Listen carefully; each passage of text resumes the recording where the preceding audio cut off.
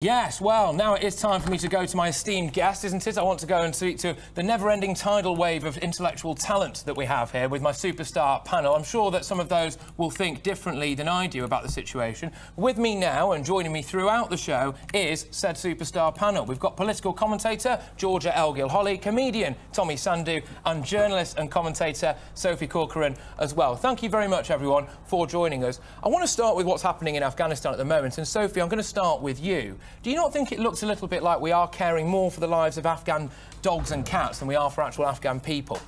Yes, definitely.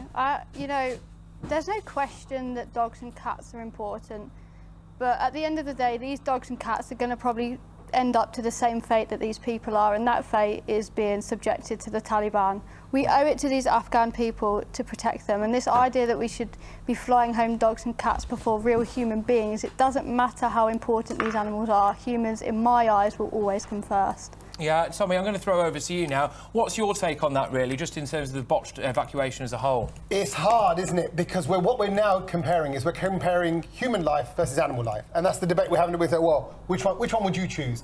We're a nation of pet lovers. We naturally want to see those helpless animals put into a safe place. But then we've left all these people behind. I just think it's... I think we have a duty. I'm kind of with you, I think, on this as well, Patrick. I think we have a duty to look after the Afghan refugees as best we can. We need to step in as a big brother. It is a big brother thing here. It's a bit like when you have to look after your little brother at a party. And you don't want to, you're like, oh, man, do I have to? It's kind of like, you know, I've got my own fun I want to have. And I know there's a lot of Brits that are having that attitude of like, well, what about us? And these councils can't take it, and how do we deal with this? But the fact is we've got to step up, we've got to do what we can. The animals are safe, but it's a horrific story as to what the future holds for those people that are left behind. Georgia, do you think people will be inclined to be very welcoming to these Afghan refugees? We're already seeing, of course, aren't we, significant levels of illegal immigration coming over the channel. I did raise the issue there with homeless veterans as well. Do you think that people are going to be inclined to potentially even open their own doors to some Afghan refugees? I think if you've been reading the news over the past few days and the past few weeks, there are already schemes in place by the government that will help accommodate those refugees and asylum seekers. And there are voluntary, so not government schemes, private sector schemes, encouraging people to even open rooms of their own houses and apartments or wherever to house those refugees if local councils are able to cope with them, which seems to be the case in a small number of councils. I think if you're asking me, will British people be welcoming, we can see historically, in recent history, that the UK is one of the most welcoming countries in Europe and, by extension, the world when it comes to immigrants, refugees, asylum seekers. So, of course, there will be maybe extreme elements who wouldn't necessarily be personally welcoming. I think most people, whatever their opinions on immigration would be inclined to be welcoming, of course, to individual people, as everyone should be. Yeah, Sophie, I'm just going to throw back to you there. What do you think? Because I actually, later on in the show, I went out and, earlier on, I went out and interviewed the great British public. I always like to have their views on all matters like this. And one of the topics that I asked them about was whether or not they would be willing to accept an Afghan refugee into their own homes. And actually, quite a lot of them said yes. I mean, I wondered what your take on that was. Well, look, it's all good when saying we're going to house these people in our homes. We've got veterans sitting on our streets. My question is, how sustainable is this? Because these are real lives. Can these people be living in spare rooms in somebody else's houses and their kids can't fit in schools? How sustainable is this? How are we going to make it sustainable? Because housing people in randomers' neighbours' houses, you know, trying to fit 40 kids to a classroom, it's not, you know, they need to be able to live a good and proper life. So how sustainable is this actually physically going to be? We can be as welcoming and as loving as we want as a country, and I'm sure all of us want to help these people out, but how are we going to do it? Is it going to work? And we need to be honest about that. It doesn't matter how much we want to help these people, it's whether we're actually going to be able to and make a real difference and have it work. Yeah, it's the practicalities of it. And Tommy, just going to throw back to you now, really, and say, are you concerned a little bit now, by virtue of us being out of Afghanistan, that the terror threat might have increased here, that now we're going to see potentially a hotbed of terror in the Middle East yet again, that they can start planning attacks over here, can't they? No, I think it's kind of laughable, if I'm really honest. I think these are people that have left behind everything. They've come here because they have nothing. These people have come here to save their lives. I think for us to worry about, oh, are they going to secretly start to develop their own little militant groups? That's ridiculous. I think we've got a lot more concerns to deal with in this country. We've got to step in. We've got to help these poor people out. But obviously councils need to be sustainable. I think the point Sophie makes is very right. These are real lives. We've got to have full plans in place to look after these people. But as to whether they should come into individuals' houses and things like that, that feels like a real short-term measure. And besides, I think these people have been through enough. I don't think they need to come into my house. My house is chaos. Well, I spoke to Dominic Raab live on GB News earlier this week, and I asked him flat out, would you actually allow an Afghan refugee to live in your house? And he said no, because he's got a young family, whatever that really means. But I just want to move away from the Afghan issue, because we're going to be returning to it throughout the show. We're going to be going head-to-head on this. We're going to be doing the clash on it as well, which is whether or not we should maintain a military presence in Afghanistan, given the rather unsightly scenes that we've seen there recently. I want to talk about something a bit closer to home, Georgia. I want to talk about vaccines. Now, we're blessed tonight, aren't we? We've got two real-life youths in the studio with us here, real-life youngsters, and an old geezer as well. No, I'm only joking, Tommy. I'm only joking, Tommy. No, and I want to know from you first, Georgia, what's your take on the idea that potentially 12-year-olds would not need parental consent to get the vaccine? What's your thoughts on that? I would say that personally, I believe for children, it should be up to their parents whether they get it or they don't. However, I know there's been a lot of, I guess, heat around this in the press today and prior to today in the media. I would say that while I do disagree with children getting it without their parents' consent, it wouldn't be a new thing for that to happen. Children can now do many things without parental consent, medically, contraception, for example. In schools, they can get access to it through school nurses, that kind of thing. So that's just one example, which is, I guess, caused controversy because of certain philosophies and religions' views on contraception. And I guess children being involved in needing that is a controversial issue or a social issue. So while I have my own personal views on it, and I understand why it's causing a storm this week, it's really nothing new. That kind of systems existed already. Tommy, you're a parent. I mean, what was your take on it? Would you like your child to come home one day having had a vaccine without them asking you first? That's right, Patrick. I'm old enough to be a parent. We've established that, Patrick. No. You're old enough to be a grump now. I'll leave it. I'll leave it. I'm old enough to be both these guys' parents, that's for sure. No. I would not be happy. I think, let me just tell it how it is. You young people, you think you know, you don't know, okay? You don't know yet, and you won't know. And I'm still learning, I'm 44. You keep learning all throughout your life. And I think young people, we know the numbers have been very low on the way infections have worked with young people with coronavirus, and particularly fatalities as a result of it. My sons roll around in the mud, in the dirt. They pick up germs. They're snotty most of the time. They're coughing and spluttering most of the time. They probably had COVID 10 times over in the last couple of months. It's no wonder an Afghan refugee will come round to your house. Exactly. So forget that. Not the Sandhu house. I'll take any other one. But I just don't think they're old enough to make the decision. My son, when he's playing the Switch, he doesn't even need to know that. He doesn't even know that he needs to pee. He's playing with his legs crossed. I can see him. I'm like, you need to pee. He's like, no, I don't. Yes, I do. So I have to tell him that. How can this guy tell me that he can have a vaccine?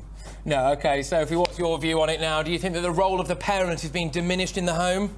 Yep, and I think anybody that thinks this vaccine rollout is going to be, nice, look at the way they treated my generation. Look at the tactics they've used for people like me, using our education as a weapon. They've used our freedom as a weapon, the freedom that we gave up to protect other people. If you don't think they're going to do this to your kids, then wise up, because they will, and don't be shocked when they will.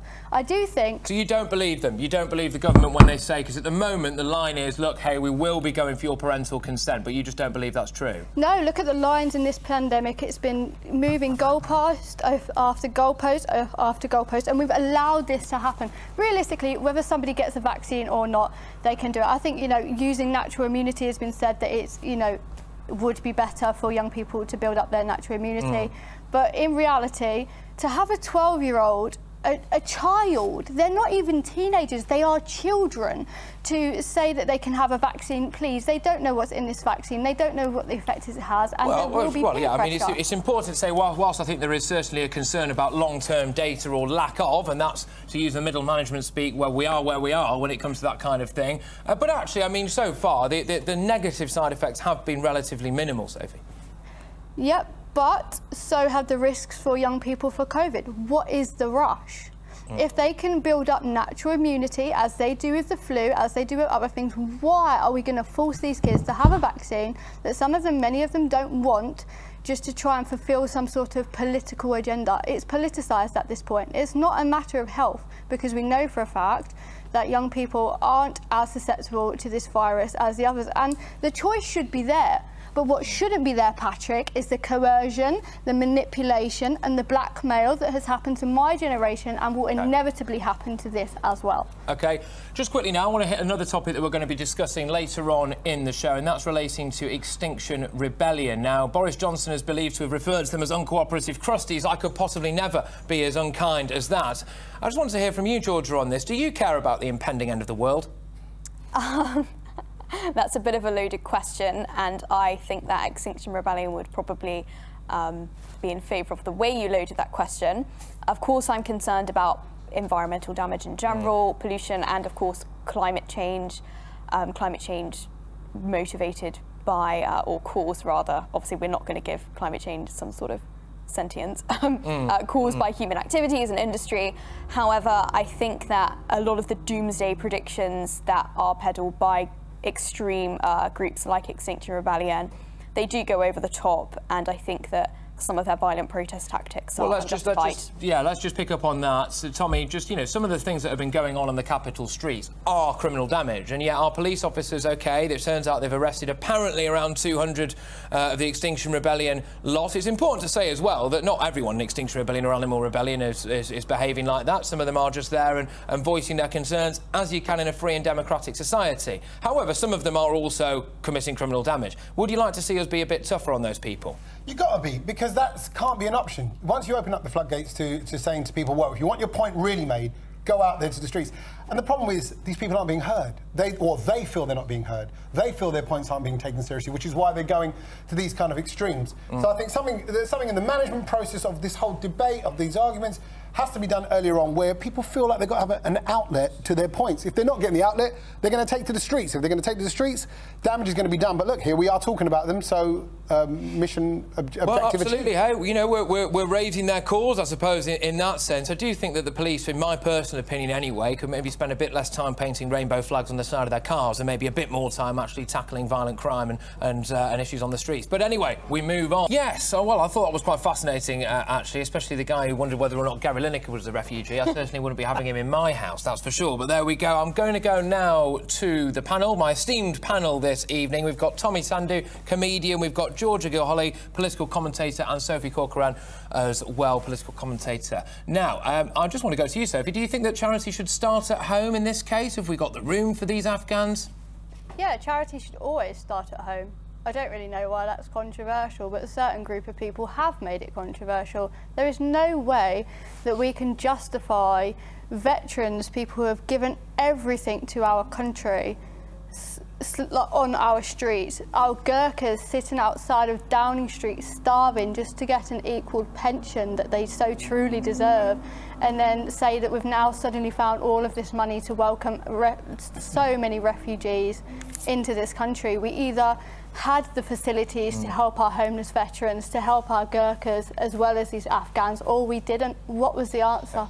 All right, OK, we're a bit pressed for time, Georgia. I'm just going to whiz over to you now. I've had an email in from Heather. Thank you very much, Heather. Give me a list of MPs who are willing to take a refugee in. Yes, I'll wait. Do you think that more MPs should be willing to do that?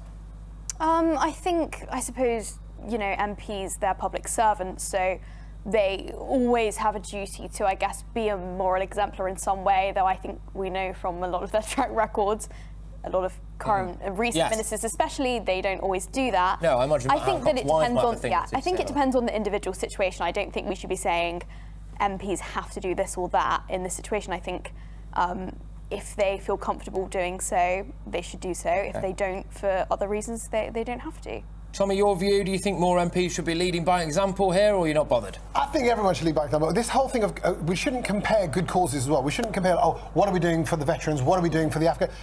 They're all worthy of our help.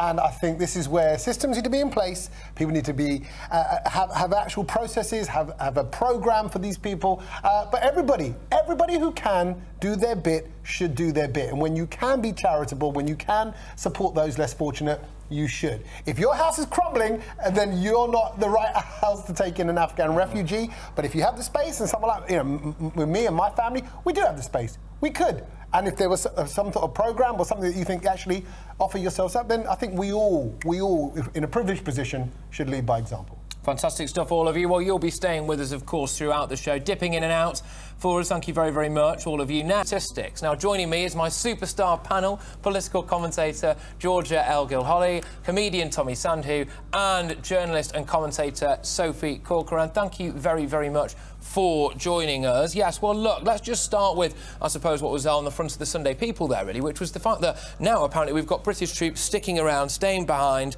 there to help look at the people that will help look after, anyway, some of the people that we've left behind. Sophie, I'll start with you. Would you like to see us do a bit more there in that respect, do you think? More troops, do you reckon? I have such a great respect for those who are staying behind. They set a great example of what a nation that we actually should have done.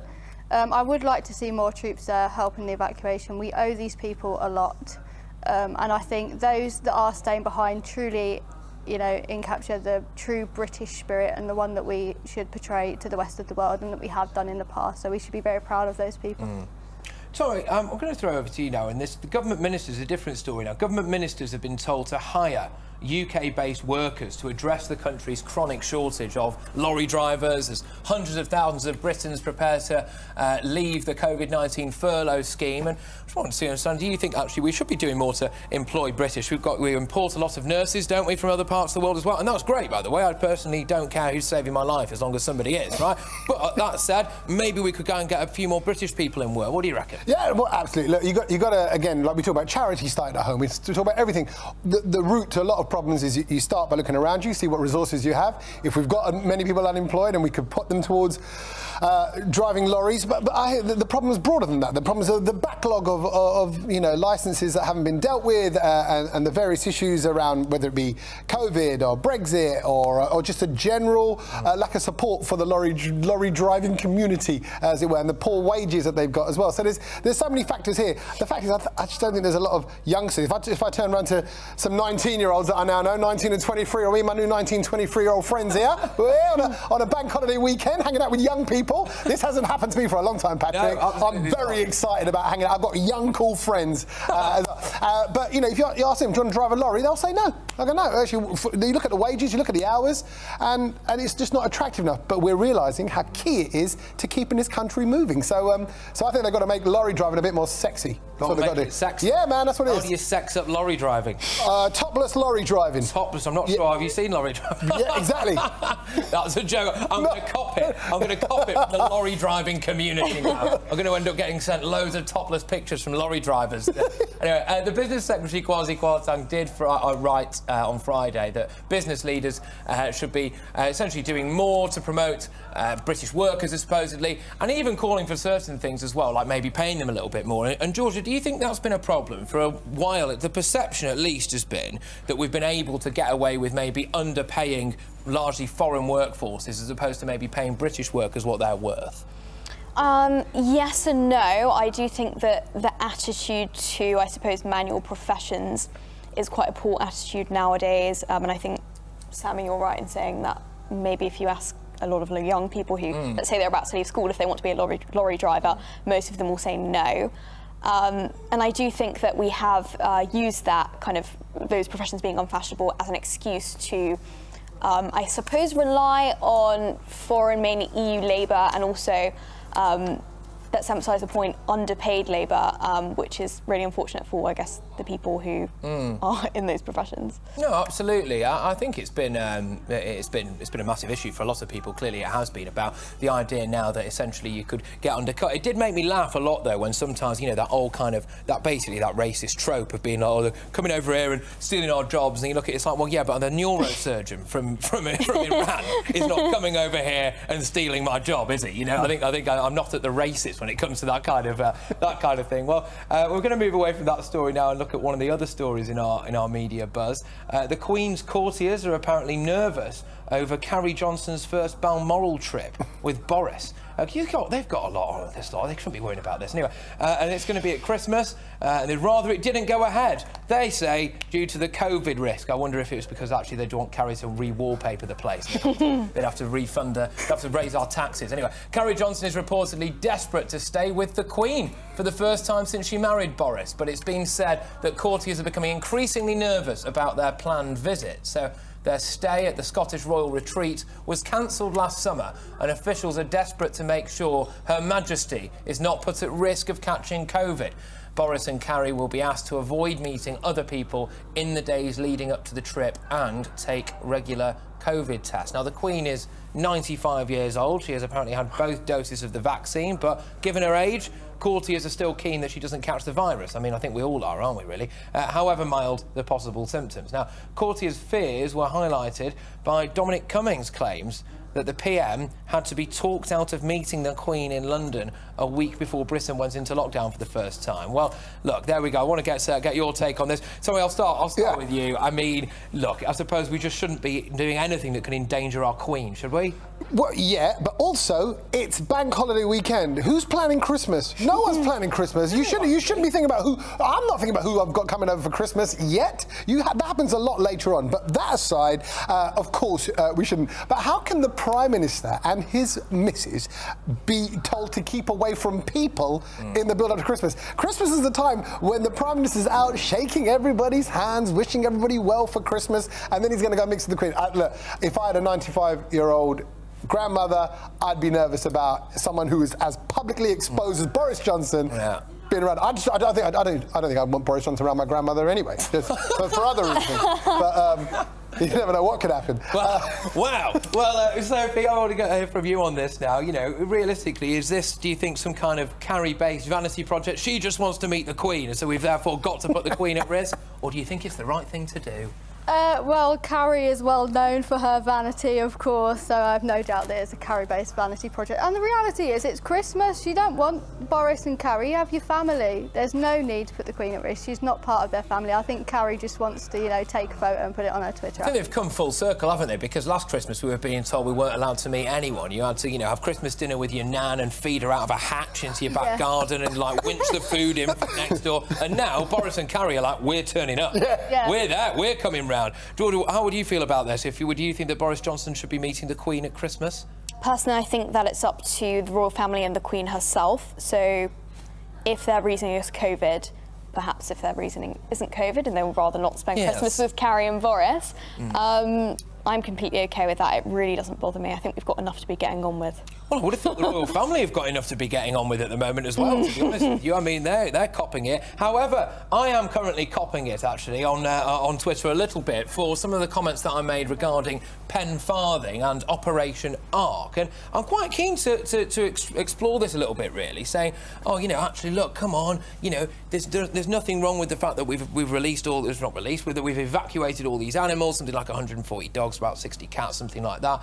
I mean, the thing is that I'm not trying to pit them against each other. I'm very glad that the animals have got out of there. I'm very glad that Pen's got out of there. Of course I am. I am also just saying that at the time that flight was taking off, or is taking off, you know, there are Afghan interpreters there and people there that are standing, or presumably at that airport, desperate to come to this country. And I don't see why the two things have to be mutually exclusive. I mean, Sophie, your take on that? Do you think that realistically it was a case of, like, it's fine that we've got the animals out of there, or would you have rather seen more humans as well? Well, I'd say I'd rather have seen more humans, but I think it's fine that we've got the animals. Although I do disagree with you on one thing. Oh, go on, here we go.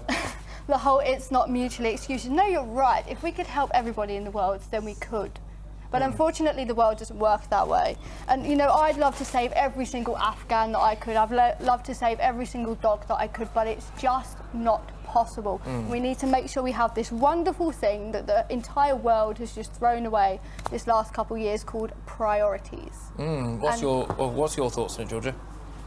I think that people are focusing on this because perhaps maybe in a way it does epitomise this, I suppose, growing thing we have of maybe not necessarily valuing human life over animal life, which I think most humans would realistically, and I think we should always try to preserve human life when possible.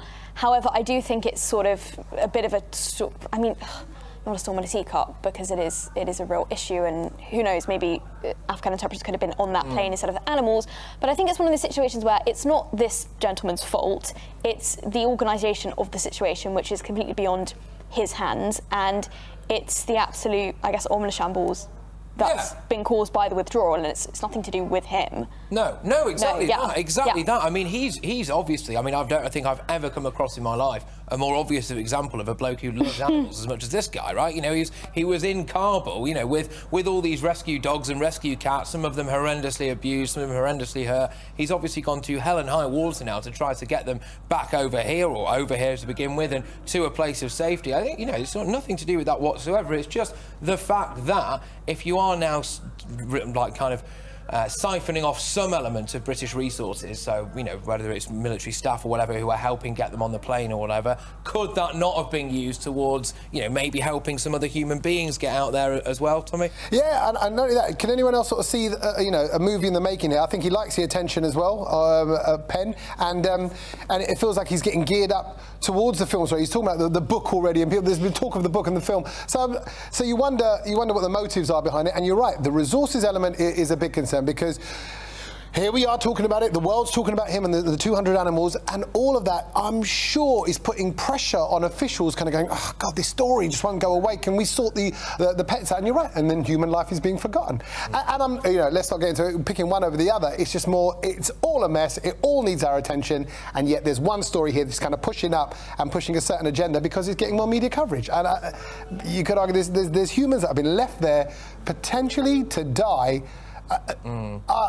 We can't even begin to imagine what they're going through right now. No, massive intelligence failings as well, it's fair to say, frankly, from start to finish, actually. You know, initially the idea that Kabul wouldn't fall for several months, I mean, I think we were quite annoyed that it was going to fall at all, to be perfectly honest with you, but there we go, that was a failing. And then, of course, there was another failing, wasn't there? We left the contact details and everything of our Afghan interpreters, people who'd helped us, even CVs of people who'd applied for jobs. So we've essentially now armed the Taliban and also told them exactly where the people are that they hate. So not a great look for us. More of the media buzz coming your way very shortly. Yes, welcome back to Tonight Live. More on the media buzz now with tonight's superstar top draw panel, political commentator Georgia Gilholy, comedian Tommy Sandu, and journalist and commentator Sophie Corcoran. And there's lots for us to get stuck into tonight. Now, it's bank holiday weekend, of course, and that means in this country anyway, one thing: loads of people getting absolutely smashed. Boozy Britons will be in excellent spirits around the country. Now, revellers have reportedly hit the towns and city centres already across the nation for several drink-fuelled nights going forward, and large crowds of pub-goers hit the streets in London and Leeds to enjoy the bustling post-lockdown nightlife after nearly 16 months of closed nightclubs due to the pandemic. Now, glamorous Britons, they appeared to be having the time of their lives in cities as they danced, laughed and posed on the streets, while many Britons are set to hit the road across the bank holiday weekend as well. And the RAC is estimating that 16.7 million leisure trips are planned over the next 3 days, with hopes of good late summer weather, possibly seeing even more people jumping in their car for a day trip or last-minute break. But partygoers have been warned that there could be a beer shortage due to HGV driver shortages. So this is going to be interesting. I wonder if that's where people will draw the line, right? I was fine with us not having stuff on our shelves for a while. I was fine with the idea that maybe not enough British people are in work, but the second I can't buy a pint, well, we've got to sort it out. Tommy, what's your views? Yeah, exactly. Now things are getting serious. Yeah, let's deal with the real topics, OK? You can take anything or don't take my beer. Yeah. You know what? I love it. Just on the drive-in today, coming into central London, everybody's out. I've come from the east end of London, so you go through Shoreditch and Liverpool Street, and there's people out in the street, there's people stumbling in front of the car and stuff. I miss this, man. I miss life and people and noise and clubs and people copping off with other people that they shouldn't be copping off with. Come on, bring back the good old days. It's good to see everybody back, good to see everybody enjoying their life as well. I think people have needed this. Well, enough about Matt Hancock. I'm going to go to you, Georgia. Do you think that we have an issue with binge drinking in this country? country. You know, when you go to France, you see people there, don't you? A sophisticated glass of red on the go, slowly swilling it as they listen to a bit of opera, whereas here it's 15 pints deep in a Ginsters, and we call that Saturday, don't we? What's your take? Yeah, my main question when I read this story is, how come it's a news story? This is, you know, every weekend in the UK. I think, yeah, I think there are issues with drinking, binge drinking, and other substance abuse issues, as there are in every country around the world, really. But, you know, it's good to see people enjoying themselves, I suppose, especially after the year that we've had. Yeah, Sophie, it's just nice to see people out and about again, isn't it, really? Oh, yes. I went to the theatre on Thursday, and it was so good seeing crowds and full theatres, no social distancing, no gaps, Soho full of people drinking. That's who we are as a country, that's who we are as a city. I'm so glad that we've got our enjoyment back and the life back that we've had, and I just fingers crossed that it stays and that we should never ever take it for granted again. Well, no, we certainly shouldn't. I must say, I did start to question it a little bit when the Euros were on. It was an absolute vibe, wasn't it? I was in London at the time as well, and it was just a really feel-good situation. But then we lost on penalties, and I went outside to the corner shop down the road, and I was on quite a busy high street in London, and all of that kind of love and national joy and everything, people were just fighting each other in the street. There was about 6 police vans there. The corner shop I was going to get some juice from was being looted pretty much, as it were, then. And I was thinking, this really is... We do sink quite fast. Do you think that maybe there should be more done in this country, Tommy, to deal with alcohol addiction, to deal with, you know, awareness? Because especially during lockdown as well, we had a situation, didn't we, where there were massive surges in alcohol-related deaths. Yeah, you're right. Alcohol addiction is real, the problems are real, the way it infiltrates into families and the damage it can cause is real. I gave up alcohol at the start of lockdown, so I'm now, I'm saying it like I was an alcoholic, but it's been 18 months for me without a drop of booze, and I love booze. I want to say now, for the record, you know, the thought of when you just mentioned the red wine there, I was like, oh, yeah, that's nice, isn't it? In France, a little bit of bread and cheese and some wine. I love all that. I love cocktails, I love shots, I love Jaegers. I'm literally, I have good memories of it, so there's nothing against booze and drinking, and I love what it does. It turns a regular night into a bit of a party.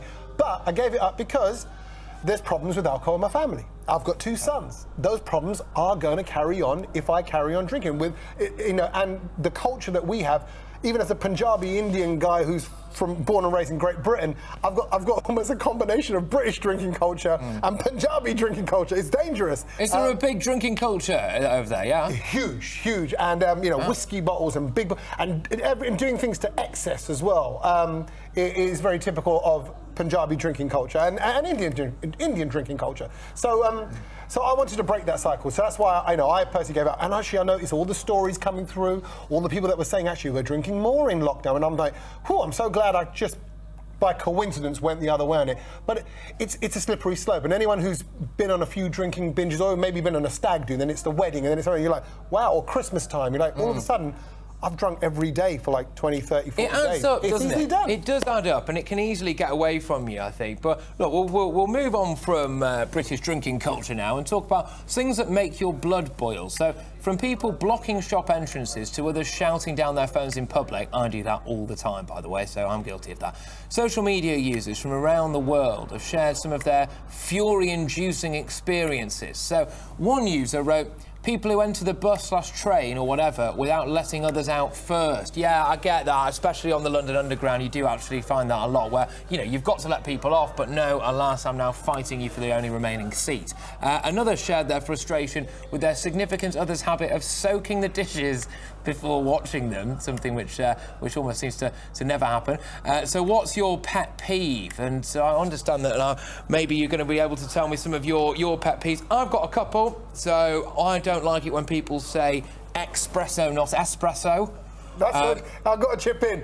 I'm with you on that, 100%. That's not a word. That's one of mine. That's not how you spell it. That's not how it's written. It's not how it's supposed to be said. Because it's small, they think it's express. And I'm going to get it in an express. Yeah. And I'm like, it's not espresso.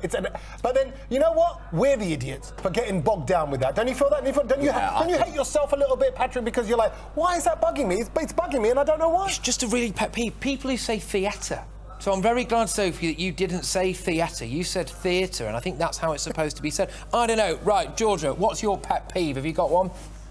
Gosh, OK. Probably have many. I think this is more sort of, I guess, my problem because I'm a little bit obsessed sometimes with geography.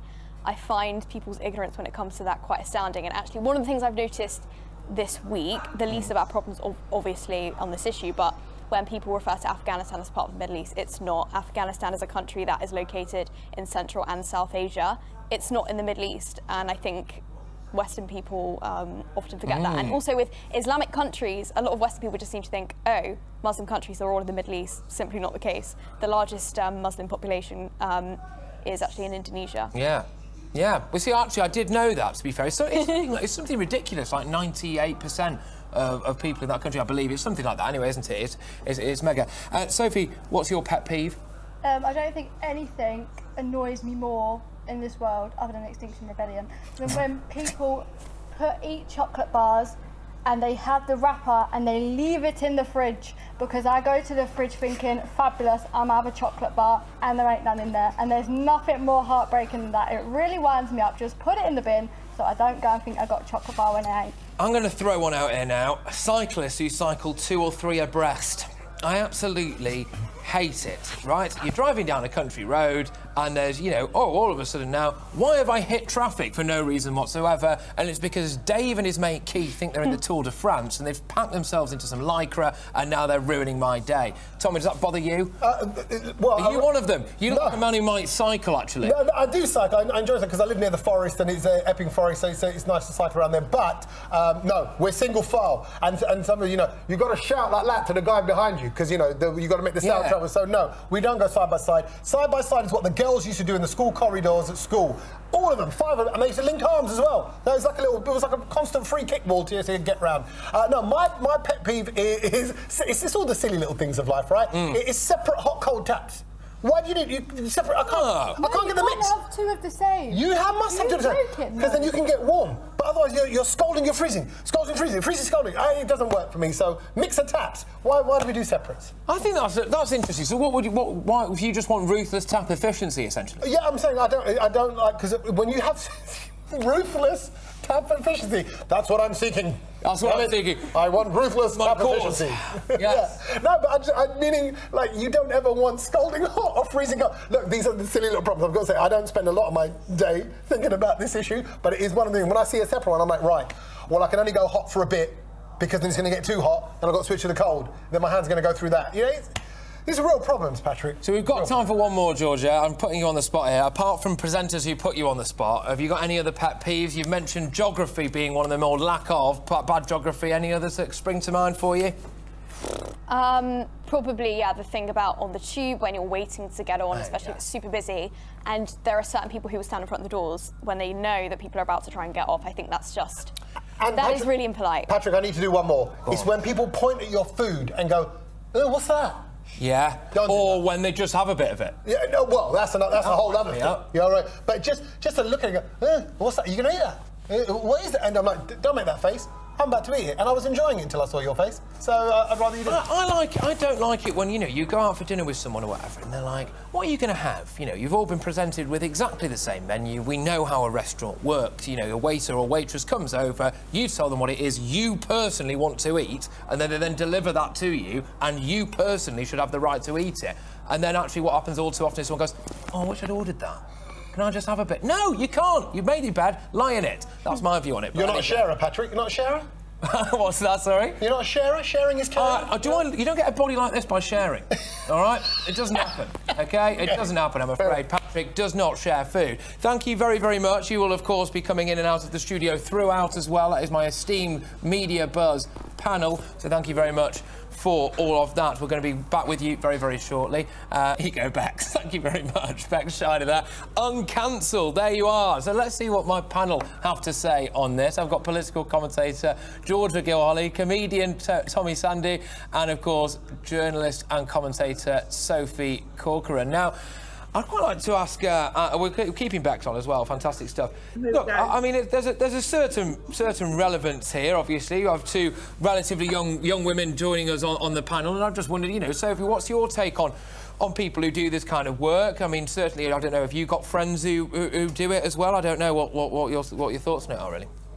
No, I don't. And to be as polite as I possibly can, I do not believe that we should be encouraging young girls to grow up to go into sex work. No. Why not, then? Why not? I think that young girls in this country should grow up to be prime ministers, to be scientists, to be doctors, not sex workers. I don't think girls should be encouraged to sell their bodies. There is nothing dignifying about that. And listen, the progressives are going to come out here and say that this is empowering and, you know, claiming that all of this and allowing sex work is progressive.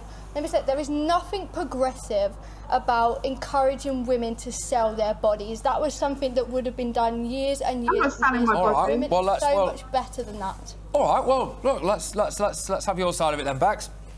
You know, I want to say, firstly, I can't go and be a politician. I don't want to be a politician. I haven't got the brains and the drive to go and be one of those, you know, big jobs that you're saying. And I don't sell my body. No one gets to touch me. People can look at a picture of me. But yeah, no one gets to touch me. No one gets to come near me. I don't feel like I'm selling my body. I feel like I'm selling a photo of my body, and then I'm putting my phone down and carry on with my life and cooking my dinner for my child. Like, well, yeah, and I don't need to know exactly what your personal circumstances are, of course not. But I don't know if you said you got a daughter, or would you, if you do have a daughter, which I think you do, would you be happy for her to go into this line of work? Of course not. No, I wouldn't encourage that at all. You know, like the lady down there said, I would love to encourage her to be able to go and be a politician or a doctor. But luckily, I can afford to send her to private school, so hopefully that will happen. Well, there you go. That's an interesting point. Tommy, your thoughts on that? I think, look at, what's up, Bex? How you doing? You all right? You okay? First, I've got to say, listen to Bex's voice. Know each other? No, but I wonder. Hello, right? Listen to Bex's voice. Listen to how happy she is. Yeah. This is someone who's doing her. She's doing her thing. She's earning her money, and you can hear what he said. Look at the comfort that comes with being able to pay your bills, drive the car, look after your kids. That's ultimately what we all want. We want that security. She's found her path through the Big Brother, through various things. Here it is. You've got the safe distance, you can do a thing. This business is going to go on regardless. It's gone on for thousands of years. Well, it's and it will continue to go on. It's just in a new media and a new format. I say each to their own. Who are we to judge? Let Bex be Bex. Bex, if you're providing, you're doing your thing, God bless you. All the best. And you know, can I just say one thing as well? You only get one life, right? You get one chance at this, and I'm having an absolutely amazing time. Like, you know. Okay, Georgia, your views, just to bring you in on this issue as well. Really, my main point is that I think it's deeply irresponsible to be presenting this as a glamorous millionaire lifestyle, sex work. The average OnlyFans creator makes $180 a month on average. On average, if you don't put the work in. And most of the people who are in sex work, most of the people who are in sex work are not on OnlyFans, which is obviously a lot safer for them. They're on the streets, they're being exploited, many of them have suffered sexual assault, and many of them are forced into the industry out of economic insecurity or a history of abuse. It's not the choice that we present it as. Unfortunately, it's not. I'm very glad that you're happy with your choice, but I don't think it's representative of the sex industry as a whole. Well, George's obviously got some very strong views on it there. Your response there, Bex? I just don't think that's what we're talking about, though, is that, I mean, if you're talking about, you know, people being exploited and people being sex trafficked, that's a completely different issue to what I'm doing. You know, I'm doing this out of choice. That is an issue, and that is something that we completely need to address, and that is why OnlyFans is cracking down. That is why websites are cracking down, and you have to be verified, and that's what we're trying to stop. I want that to stop. Of course, that's what I'm here for. I don't want anyone to be exploited. I want this to be a choice and a lifestyle. I think one of the points Georgia was making there, not to put words in her mouth or anything, but was the idea of the fact that some women are forced into it due to economic insecurity, and that's really, I think, where that argument of, well, is it an empowering thing? Is it the woman making her own choice necessarily to go and do it, or actually are there other areas of life and society that actually disproportionately force women into that line of work? Well, what do you think about that? I actually think there's a lot of industries where women are forced into doing things they don't want to do, as well as the famous industry, like the reality TV world, I know a lot of girls are made to do things they don't want to do to get jobs. And it is not just the sex industry. And I think that I think that's probably why you've got me on here, because I'm completely comfortable in doing it. And there are obviously issues in every single aspect of work where women are being exploited and made to do jobs they don't want to do. But yeah, I think there is different. I think that's a really interesting point, and it's obviously something me may shock you as someone who isn't a woman. I maybe would struggle to fully understand. But Sophie, go on. I want to hear a bit more from you on this. Really, obviously, it was not certainly doesn't sound like a line of work that you would ever particularly think of going down at all. Can you understand though why some people do? Yeah, I can understand why they do, and I'm very happy for you that you are living the life of your, desire. But isn't that the problem?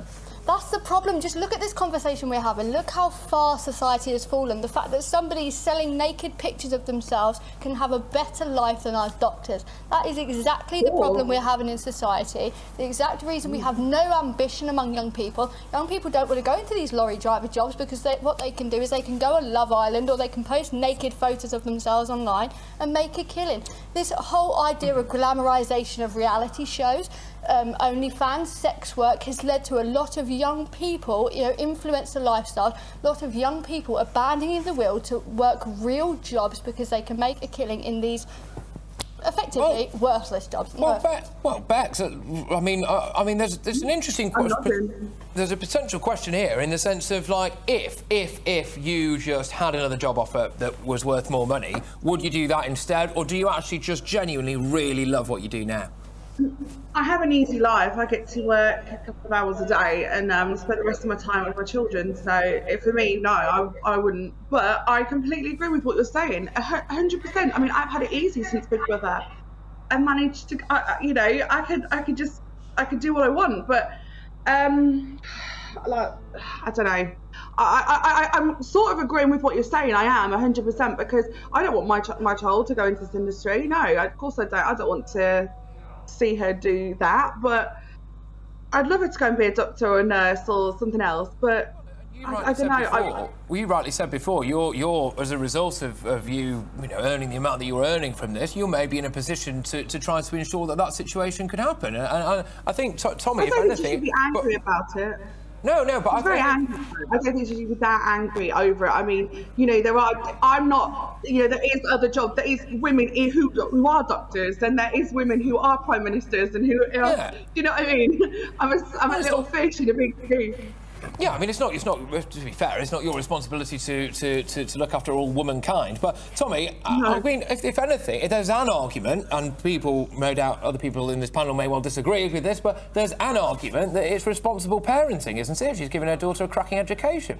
Yes, she is, and also I was going to say, I thought you were going to say there's an argument that actually having things like OnlyFans, which creates a safe distance between someone like Bex and their customers.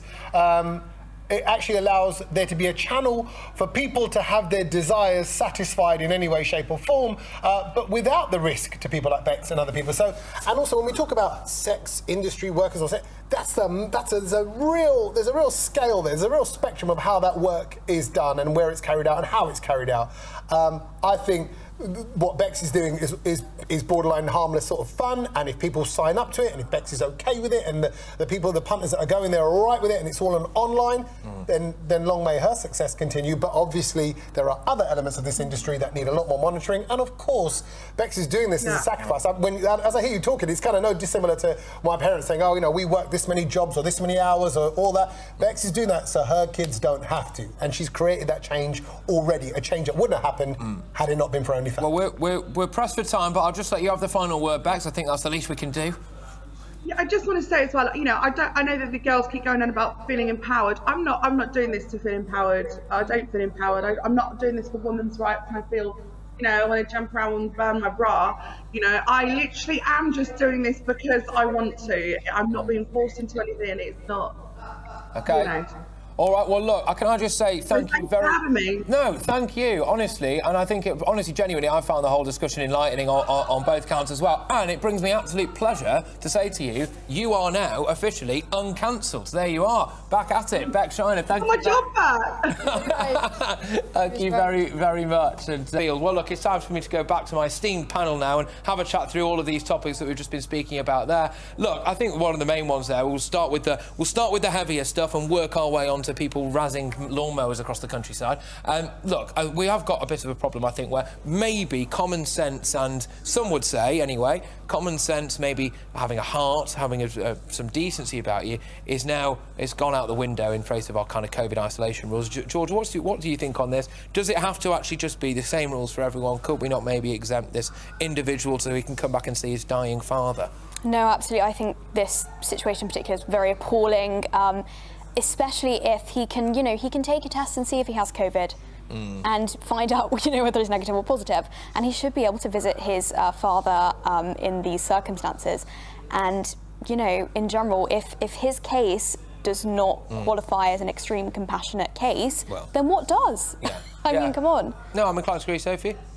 Well, look, we had the Euros, obviously was a great part of our nation, but we had people coming on from red list countries who are exempt from the quarantine. So you cannot tell me that somebody whose father is dying shouldn't come and see his dying father. I mean, that is disgusting. Where have we gone wrong as a country? What have we lost our minds? Have you lost your minds, people? What are you doing? This is somebody's dying father, but we have football taking the priorities. This country's a mess. We need to get our priorities straight. I mean, that's what I'm saying. Surely, if his father's dying anyway, I mean, obviously we don't want him to get COVID as well, but I mean, does it make that much of a difference? It's the bit, exactly that. It's exactly what I was thinking. It's the bit that doesn't make any sense. Who is at danger here? If he's got it, then the son who's travelling over, then he's got it.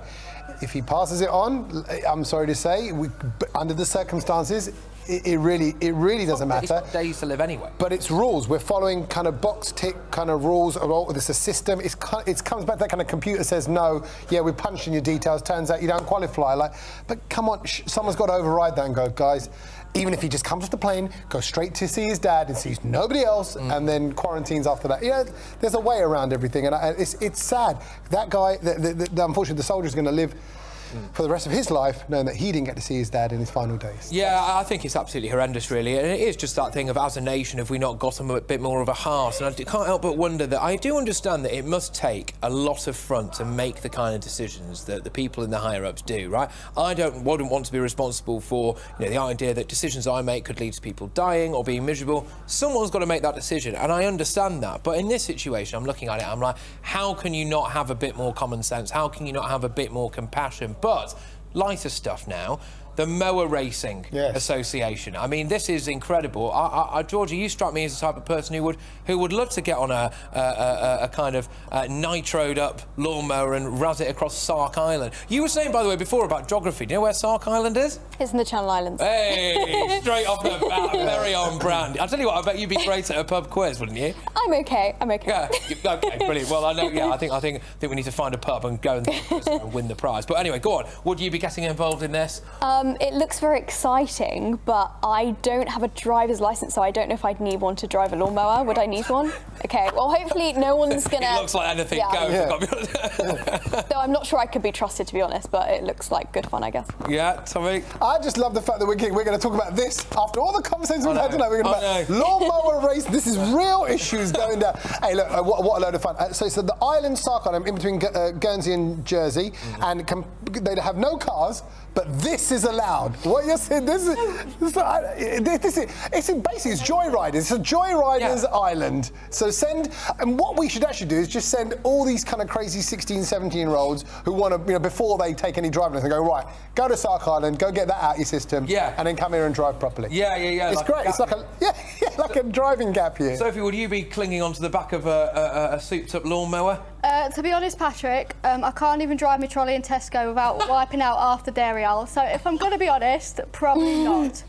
No. I'd give it a good go, though, to be fair. But I'd probably end up in hospital. I'll tell you what you said about, George, about the fact that you haven't got a licence and stuff. I was in the dizzying heights of Bournemouth last weekend, and because, you can't go anywhere. And it was lovely, though.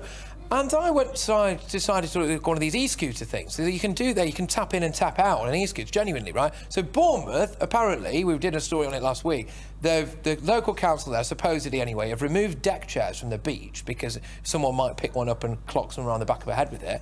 But you can tap in and tap out of an e-scooter that goes about 15 miles an hour. Anyway, so you don't need any real proof of it being your driver's licence as well to get it. So, well, I was with a friend there, and they used my driver's licence, you know, to do it. You tap it in, you do it. So actually, anyone can go and razz it around like actual streets in Bournemouth with it. It's crazy, isn't it, Tommy? Yeah, you're right. It's the consistency of rules, and we're seeing that across the board in life in so many ways. We're like, well, how can, they say about the Euros, how can that happen? How can we allow this? And who's not policing that? And those e-scooters are dangerous, you know, and you see a lot of young kids, yeah, you're like, way on one wheel. Oh, that was you, was it? The famous... that was me. I'm not admitting it. There's a court case yet to happen. Right. And I'll be denying. Down on Bournemouth Pier. Yeah. But you're right, so someone needs to put in some...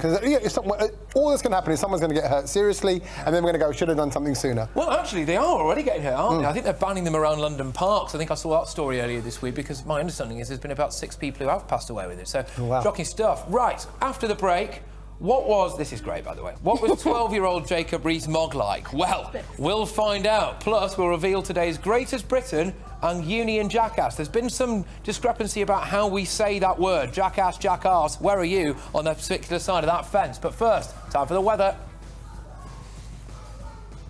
Skies will tend to clear this evening across England and Wales, but at the same time, cloud will build across the north-east, Scotland and Northern Ireland, perhaps bringing the odd spot of drizzle at times as well. Later in the night, eastern areas of England and Scotland will turn cloudier, with some mist and fog patches forming elsewhere. It will remain breezy towards the southeast of the UK, but light winds elsewhere. It will again turn chilly in rural areas where skies remain clear, with lows of 5 or 6 degrees in a few spots. An early mist and fog will quickly clear, leaving a largely bright start in the west. Further east, it will be rather cloudy, with some light rain across north-east Scotland, and the cloud will break up a little throughout the day to allow some spells of sunshine by the afternoon. But the best of the sun will be reserved across Wales and southwest England. In the sunshine across the west, temperatures will reach a tropical 23 degrees Celsius, but remaining chilly along the east coast as well, especially in the brisk breeze of the North Sea.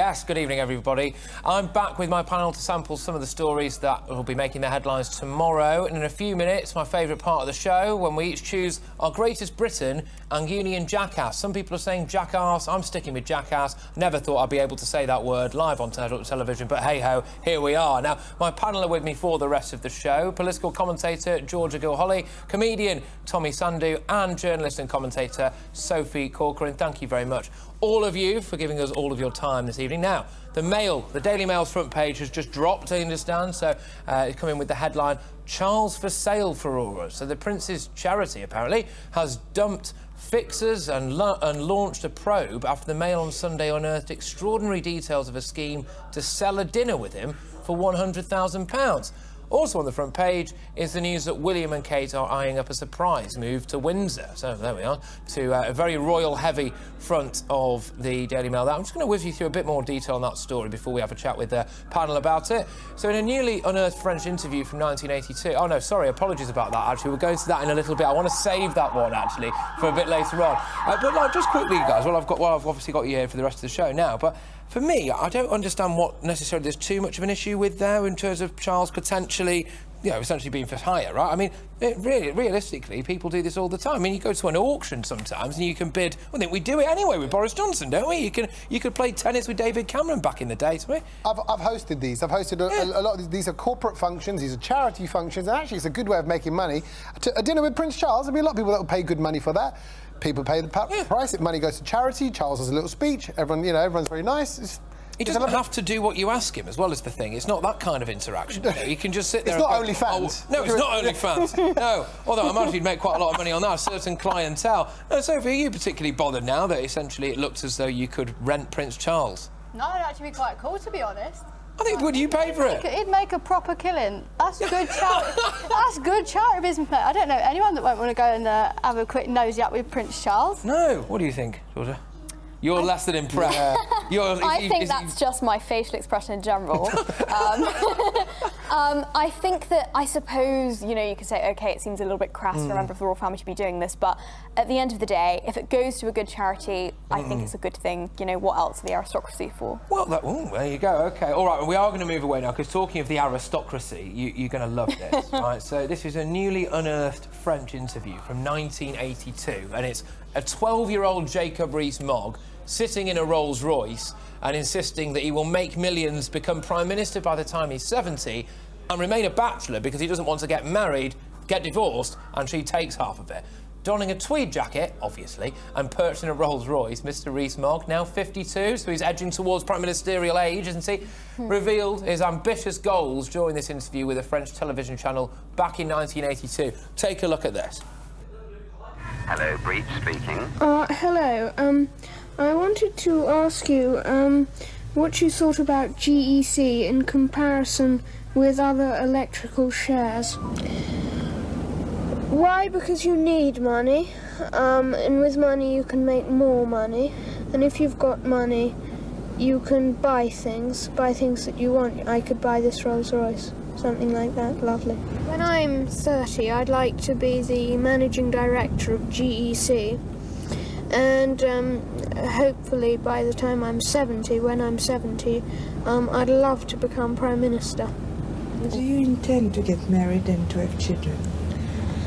No, I intend to stay a bachelor, because I don't want to get divorced and have the wife take all my money, and that seems to be happening so often nowadays. He's not wrong. Well, some stuff from a young Jacob Rees-Mogg there. Right, well, where to start? Let's start with the fact that he is now married and I believe has 7 kids, so he's not... Clearly he's changed his mind there, didn't he? I wonder whether or not he got a little bit older and realised there were certain benefits to having a wife as well. But anyway, Sophie, what do you make of that? Where to start? Do you think it shows him as being, I don't know, too privileged, too elite, or do you quite like it? I think it's fabulous. I think everyone should want to go out and become Prime Minister. I mean, I have a cardboard cut out of Margaret Thatcher, so, like, I'm aware of this, and so is Twitter now as well, apparently. Can I ask how you got that? What happened? What's the story? You know, lockdown, some people turn to drink, I turn to cardboard cutouts of Margaret Thatcher. We all do our things to get through, I suppose. Well, hey, absolutely. I tell you what, though, I think if I was in my bedroom and I woke up, you know, sometimes you're a bit bleary-eyed or whatever, and you wake up and the first thing I saw was Margaret Thatcher's face looming over me, I think I'd be inclined to scream, actually. But anyway, Tommy, your thoughts on a very posh, wealthy Jacob Rees-Mogg? Well, he's 12 years old. He knows what he wants. He's got direction in life. He also knows the pitfalls of life. Hey, these women that come along, man, they take your money, man. Who's been feeding him the lessons of life? We know who might have been feeding him that. But what's interesting, at 12 years old, would this kid have got the vaccine? I think this kid knows if he'll take the vaccine or not. I think, what would he have said? What would he have said, Patrick? Well, I couldn't possibly put words in Jacob Rees-Mogg's mind. He'd have probably invested in the vaccine and made a lot of money. Right, there you go. I reckon. Yeah. Georgia, what are your thoughts on that? Do you think it shows Mogg in an interesting light? Yeah, certainly. I think one of the interesting things is that you can tell, as Tommy said, from the way he's speaking, he's obviously very well educated and he has purpose and direction in life. And I think that when you think about someone who's educated somewhere like Eton, like Jacob Rees-Mogg was, they're trained to be leaders and probably, well, the connections aside, that's why so many of them do end up in those leadership roles and in elite roles. And I think that we need to be, I suppose, improving those sort of educational standards across the board. Yeah, I think that's a really interesting point. So Jacob Rees-Mogg has, I was going to say hit back, he's not really, he's not that bothered, but in response to the footage, the Conservative MP told The Times that he remembered the interview and he feared that 6 children later it has blown his chances of being a credible 21st century Nostradamus. In the 5-minute clip, Mr Rees-Mogg boasts about having set up those accounts at Barclays that you've just seen there, Lloyds, National Westminster Midland, the Post Office and even Harrods.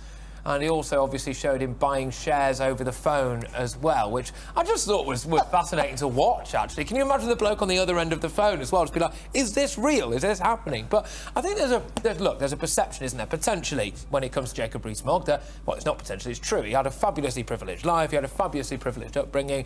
He clearly, you know, has had all of the necessary pathways to becoming where he is today. He's had every single advantage in life given to him. I'm not having a go at him for that. There's nothing to have a go at him for. He's a child, right?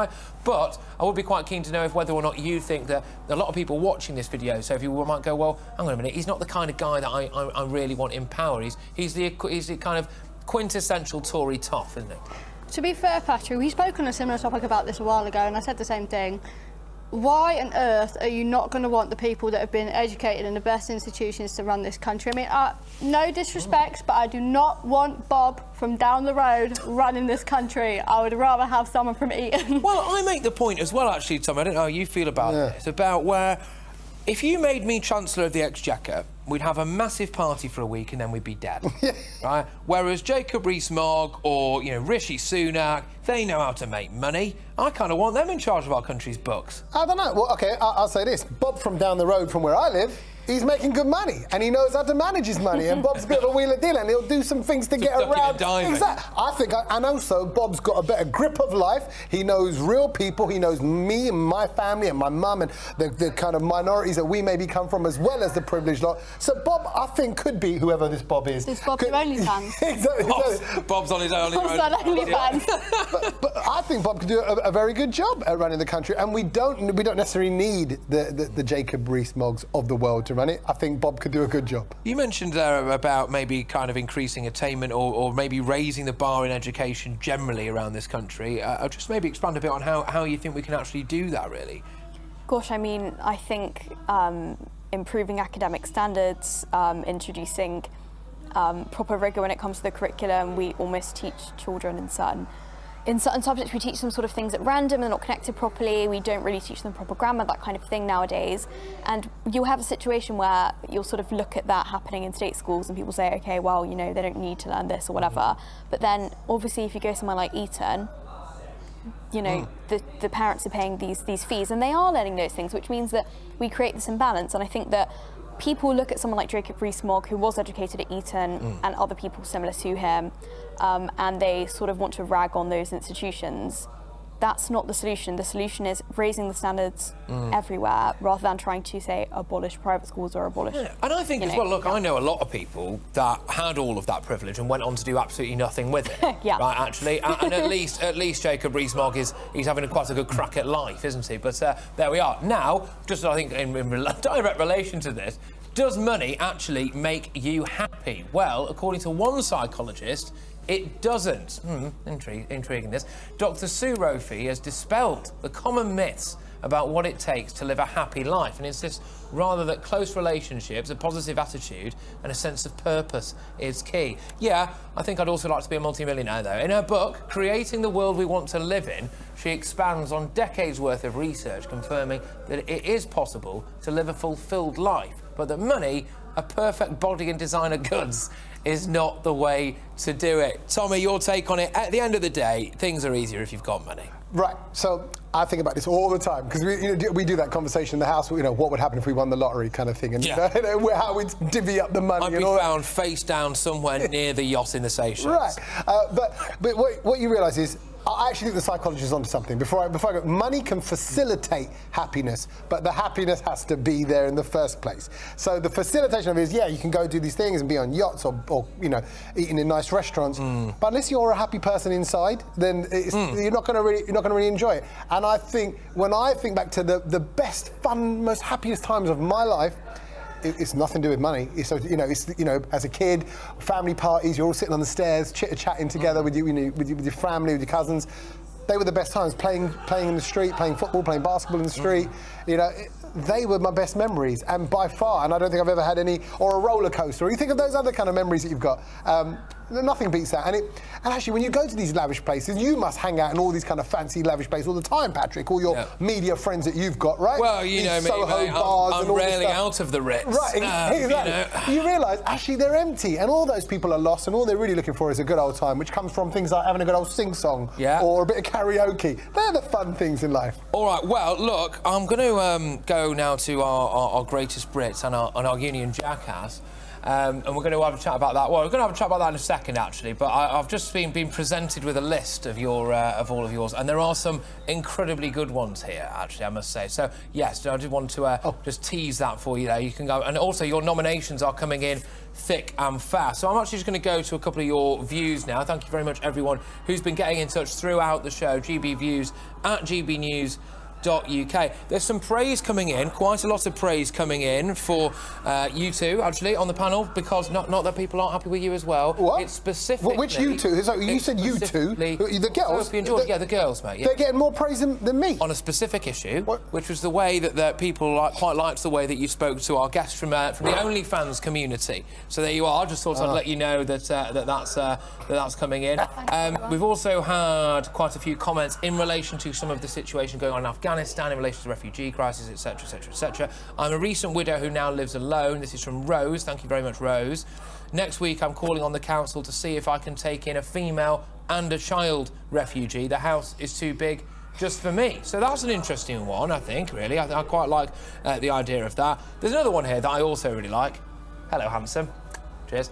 My biggest pet peeve is people smacking their lips when they eat or eat with their mouth open. This was in relation to our pet peeve chat that we had before. I don't like it when people say espresso instead of espresso. I also don't like it when people cycle 2 abreast or 3 abreast, for goodness sake, on the roads. We had some other good ones as well. Just remind us of what a couple of your pet peeves were. What was your one, Georgia? Bad geography. Bad geography. Yeah. Bad geography. So are you like, can you like pinpoint every single flag in the world and stuff? Are you one of those people?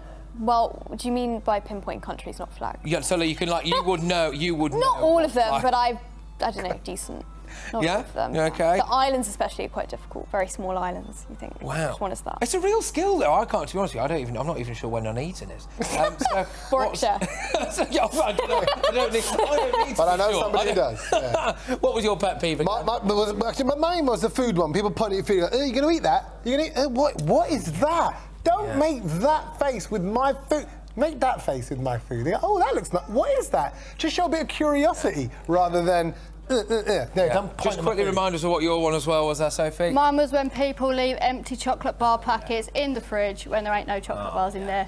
No, that's absolutely shocking. I'm with you on that. I'm with you on that. Right, we're going to go to a heartwarming story now from the Paralympics. Now, Team GB's husband and wife duo, Neil and Laura Facci, both claimed gold today, 16 minutes apart. It's lovely stuff, this, isn't it? Scottish rider Neil and pilot Matt Rotherham powered home in 58.038 seconds to snatch top spot on the podium in the men's B 1,000 metres time trial, just ahead of compatriot James Bull. 16 minutes later, Liverpool-born Laura then secured an extraordinary story at the Izu Velodrome, I believe is that how you maybe pronounce it, as she and partner Karine Hall defeated Ireland's Katie George Dulveny in the final of the women's B 3,000 metres individual pursuit in an unprecedented time of 3:19.56. So Team GB are currently sitting second behind China with 16 golds and over 43 medals in total. Sophie, do you find it weird how we punch so far above our weight when it comes to sport? As an athlete myself, no, I don't actually. Tell people what it is that you do. I'm a football player, which is fun. So I'm a centre-back. I play in the FA Women's National League, which is the third tier of women's football. And this country has always really invested in our sports, in our athletes, not only in the physical training of them, but the mental training. And I think it's amazing, as you can see in the Olympics, that a little country like ours, especially in the Paralympics, and that really makes me proud that we're giving these people opportunities that potentially they wouldn't have in other countries. But actually, I'm going to link that back to another topic quickly, because that makes me incredibly sad, seeing those athletes having to escape Afghanistan, especially the Afghanistan's women's football team, because they have to hide and fear for themselves, but representing their country on a national level. I mean, that just makes me absolutely heartbroken as a football player, and I hope that we stick by them in our community and global community of sport. OK, all right. Well, look, we are now finally going to do the Greatest Britain and the Union Jackass. So let's find out who they are very shortly.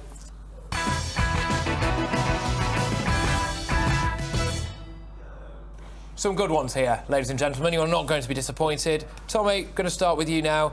Ronaldo? Yes. Go on. He's my greatest Briton. Ronaldo... Do you understand that? I think there's a lady sat next to you who might have an issue with the geography of what you said there. No, because he's moving back to Great Britain, so he is now British. Yeah. He is our very own Ronnie. But look, I'm not a Man United fan by any stretch of the imagination. I am. You are? I am, yeah. Okay. Watch your mouth. But I am a fan of the English Premier League. Yeah. I think it is the greatest league of any sport in the world. It's more exciting than any other league. And it's naturally built up to excitement. You can't create that. Ronaldo could have easily signed an even bigger money deal in other places around the world, and he didn't. He came back to England. Why? Because he's loved here as well, and he's loved at Man U, he's loved at Old Trafford. They still chant his name, and he'll get a hero's reception. All right. I just think with Messi going as well to Paris, we got Ronaldo. And your Jackass, very quickly, the Jackass, thieves who stole Tom Cruise. Yes, what is my Jackass? My Jackass is, the people who stole Tom Cruise's bodyguard's car. I mean, he's Tom Cruise's bodyguard. Yeah. Of all the people, what's wrong with criminals nowadays? Do a little bit of research. You've got to do a little bit of homework, guys. You didn't do any homework. I will hunt you down. Yeah. Right, Georgia, you're great. Who is it? So this week it's Princess Eugenie for on Tuesday, the 24th of August. She took part in a commemoration of, it was the 262nd anniversary of the birth of the abolitionist reformer William Wilberforce. Yeah. And she was acting on behalf of her charity that she founded a few years ago with her friend that works on modern day slavery, which is unfortunately a very underreported issue. And actually there are 40 million people estimated trapped in modern day slavery, which is actually over twice the amount of people who are in the Atlantic slave trade that Wilberforce campaigned against. OK, all right, sorry to rush you through all this now, but we've got a lot to fit in. You're Jackass. How do you say it, by the way? Is it Jackass or Jackass? I think it's spelt ass on the screen. I can't believe I just said that. But in England we say arse, Americans say ass, so I would say arse, if I could say the word. OK. OK, well, go on, talk me who is it? I don't get any Ofcom complaints. No, I think you'll be absolutely fine. So my selection is, I suppose, a toss-up between Boris Johnson and Dominic Raab for many reasons, but this week, so this picture is of them in a centre dealing with the crisis of the evacuation from Afghanistan right now, and just the utter, like, there was just not an inch of compassion in the way they acted in this video. It was bizarre. It got the thick of it trending on Twitter for obvious reasons. Yes. And it really makes you think, obviously it's a small incident, but it makes you think, why did they think that it was a good idea to act like this on camera in the situation that's happening? It's bizarre. Well, it's not a great look, to be honest with you. And I think it did go a long way to show that actually, potentially, they're not always the most sympathetic people, are they, who are running our country? But, you know, we didn't need to be told that, did we? I think it's pretty obvious. Sophie, I've got to be quite quick with you. Who's your great? Greatest Britain is Sarah Storey. She won, this was her 15th Paralympic gold medal. I don't think we need to really say anything more about that because that achievement speaks for itself. Fantastic. All right, fine, very succinct. Who's your jackass? Oh, where do we even start with this, lass? Well, it's Gail, the Extinction Rebellion co-founder, who exposed her blatant hypocrisy. It's another case of rules for thee and not for me. But not only that, she proved a wonderful point in the fact that her excuse was, well, I can't afford to buy an electric car. So here's the thing, lass. If you can't afford to buy an electric car, how can you expect everybody else to? Huh? No, it's probably, I think it's ridiculous. And it's the hypocrisy. And I had someone on the show and they were like, well, you know, look, we're all hypocrites. Yeah, but I didn't help found Extinction Rebellion and then continue to drive a diesel car. You know, I thought that was absolutely shocking, to be honest with you. You know, there are some people who just shouldn't drive a diesel car. That's one of them. She's just proved that net zero is inaccessible. Well, thanks, lass. Good point. But it's against your agenda, isn't it? Like, what are you playing at? Seriously. Absolutely. Thanks, Christo, for unearthing that, by the way. Absolutely. Well, look, I just want to finish by giving someone a final word here. Margaret's been in touch on emails, gbviews@gbnews.uk, to say thank you very much, thoroughly enjoying your show. Well, look, it's been great. It's my first solo flight here, obviously just filling in on Tonight Live for the wonderful Mark Dolan. Thank you very much for having me, everyone. I've really enjoyed your interaction. I've loved the show. And, hey, guess what? I'm back again tomorrow for another episode of Tonight Live, 9 p.m. Why be anywhere else?